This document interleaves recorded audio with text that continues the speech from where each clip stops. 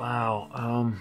You know, so many great memories on that show and how it started. Buffy was such a great way of getting into this fantastic role of Angel, and it allowed me a spin-off and allowed me a great opportunity to explore that character and work with some really great writers that have now gone on to do some really successful things. The best moments for me was the pilot, working with, my dear friend who passed away, Glenn Quinn. It still is a huge memory in my heart. And then watching the show kind of develop and how we shot it, and like the mishaps and difficulties and what we did stunt-wise, rappels out of tall buildings in downtown LA. We shot on every rooftop pretty much, and every alley, I think, in Los Angeles area. I covered a lot of ground. But those memories are all great memories, and something that, when you tap into them, brings a good smile. So it was a lot of fun. That show, I thought, was really the adult version of Buffy and what that kind of world was. And we explored some darker things.